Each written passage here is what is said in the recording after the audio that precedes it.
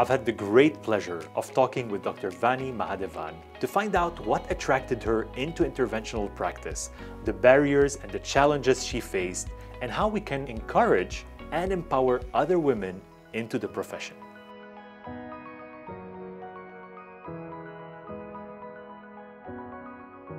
Dr. Vani, I'm so happy to see you here in person. Thank you so much for the time today. Chris, it's really great to be here. Thank you so much for having me. It's a real privilege and looking forward to our discussions. So let's get started. First of all, can you tell us a little bit more about your background and what you do? So I'm an interventional cardiologist in the UK. I qualified from medical school in 2008 and I've been practicing as a clinician for 15 years.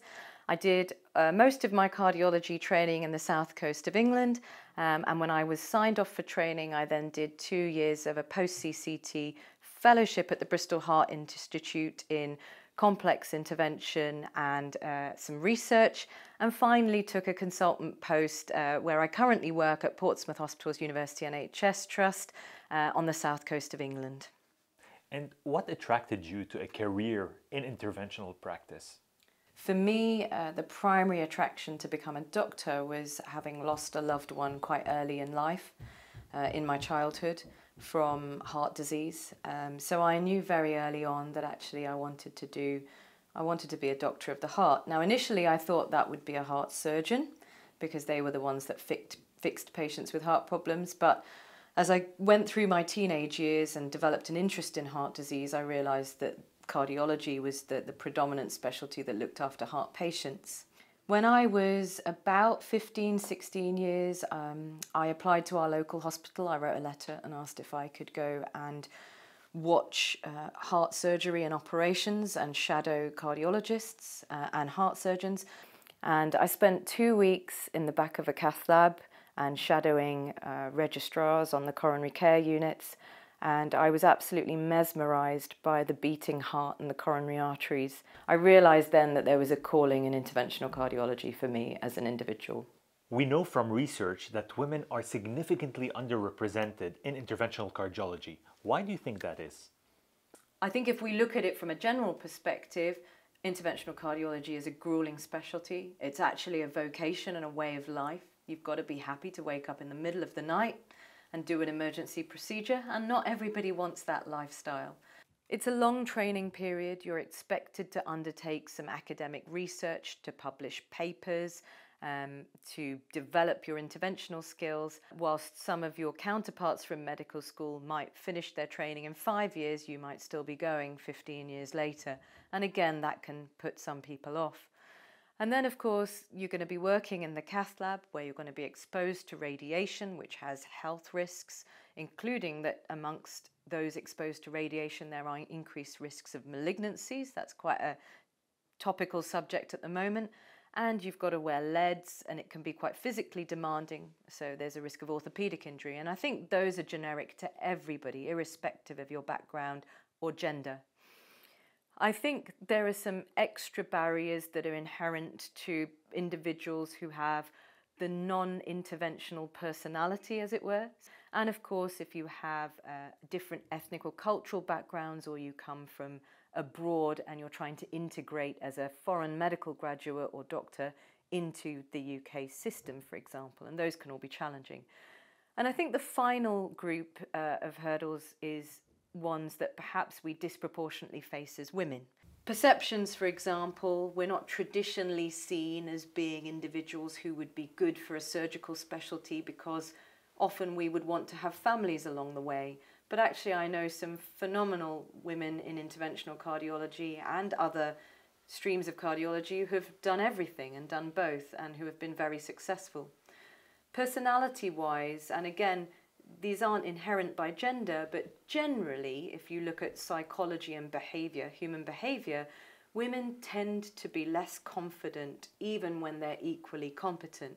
And this confidence-competence mismatch sometimes can lead to us not putting ourselves forward for opportunities and being seen as not being capable. And that actually has been reflected in research from Stanford about training environments. So if you look at surgical residents, female residents in the operating theatre in cardiothoracics are seen as being less autonomous or given less autonomy, even when they're equally competent. Leadership roles, again, there is a fine line between the double bind of aggression versus assertion, where you need to be assertive, but you can't be too aggressive.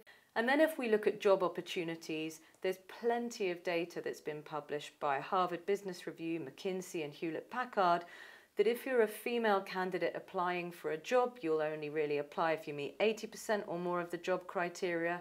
Whereas if you're a male, you're more likely to put yourself out there, and if you meet 50 to 60%, you'll apply. And when you're hiring from the other side, when you hire a female candidate, you're more likely to judge her capabilities based on what she's proven she can do, so performance, whilst if you hire a male candidate, you're more likely to hire them based on the potential you think they have. So again, there's a differential in how the judgments are made in terms of hiring.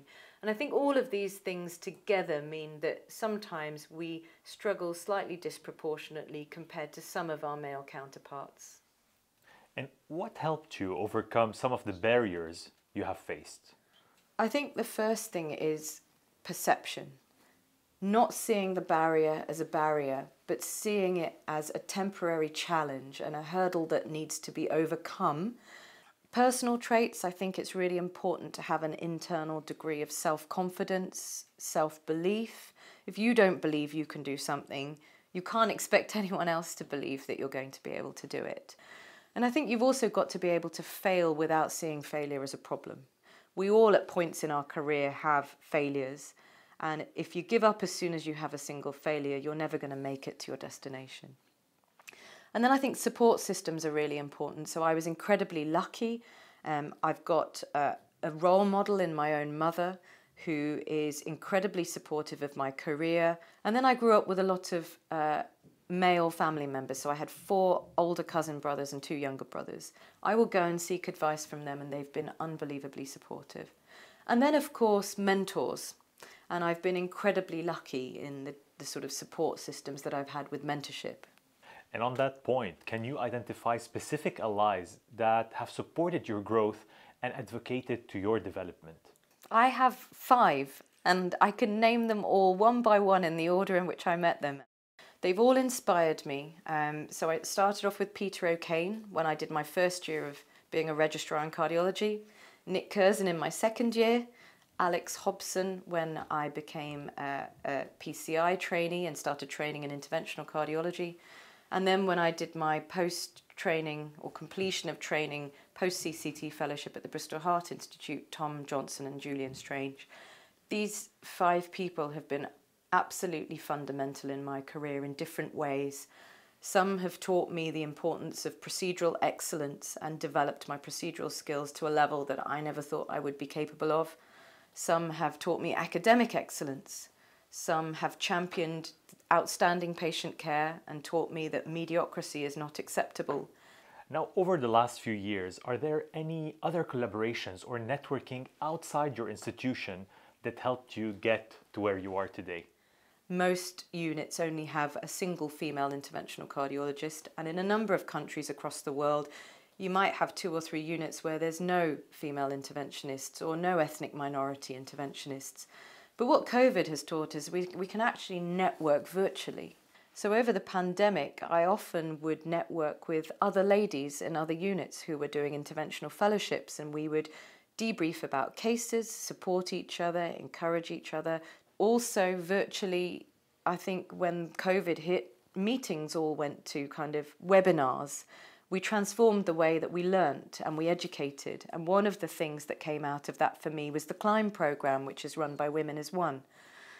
And the CLIMB programme looks at helping women who want to develop their skills in complex and CTO PCI. And I was lucky enough to do it last year with an excellent faculty. The course directors were Anja Oksnes in Norway and Bill Lombardi in the States, very much strongly supported by Margaret McEntegart. And that allowed me access to some international mentorship, which I hadn't previously had. And I also think that national societies, for example, BSCEMEA, have done an awful lot to improve diversity and inclusion within their faculties, within their committees. And lastly, I think industry partners have had a really strong role to play in terms of increasing the visibility of diverse groups and improving diversity and inclusion across their collaborative projects and across interventional cardiology and obviously other specialties within cardiology. Now, on this point about the industry's role, how is Boston Scientific supporting your continued aspirations? Helping to improve visibility by putting women who you feel are credible on faculties, ethnic minorities who you feel have value add on your panels and within your meetings, I think has been incredibly helpful. And then, of course, supporting individuals to upskill in things like rotablation, ADR, CTO techniques, and I think Boston have had, quite a strong role in helping to bring in groups, including women, who perhaps didn't see themselves as individuals that could go on to do more complex interventions, and giving them a platform to help them grow procedurally. So that's something certainly that I have and hope to continue to work with you guys on. What do you think the healthcare and medical sector as a whole should be doing to achieve a more equitable and have a more fairly represented industry, and how you think this will make the difference for better patient outcomes? From the time I started cardiology training as a first-year registrar to the time I took a consultant post about 8 years later, roughly, almost all of the individuals who perceived me as not being capable or not having the right sort of personality or not seeing me as appropriate for certain job opportunities or not treating me equitably were Caucasian males. But in that exact same time period, 100% of the individuals that stood by my side and stoically supported, encouraged, motivated, trained, and opened the doors of opportunity for me were all Caucasian males. So I have a very balanced view on this, because for me, this is not about gender. This is all about the mindset.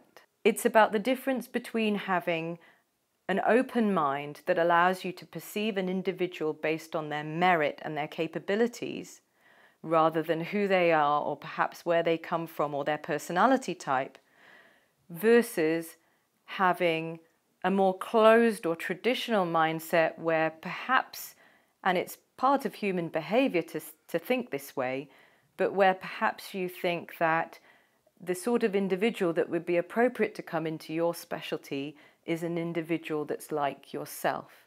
And of course, we know that when we have diverse teams from different backgrounds and cultures and gender and ethnic minorities, that those teams actually become more understanding, more tolerant, and more collaborative.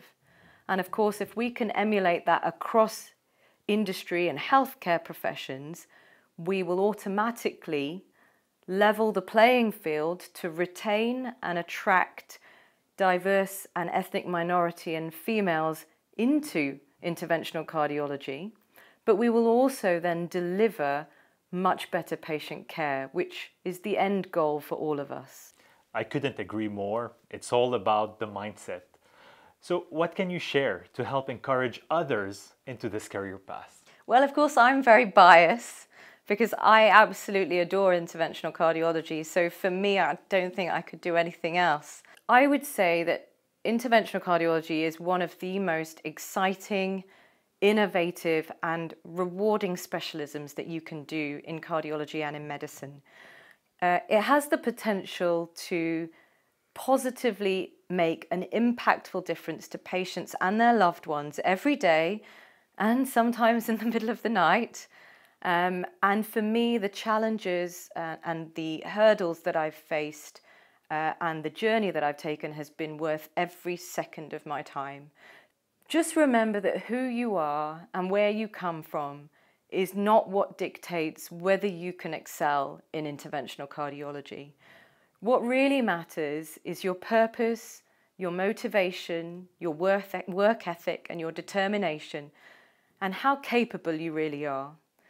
So keep your mind focused on the end goal Remember why you did it in the first place, and surround yourself with a support system of individuals who will cheer you on and encourage you even in your darkest moments.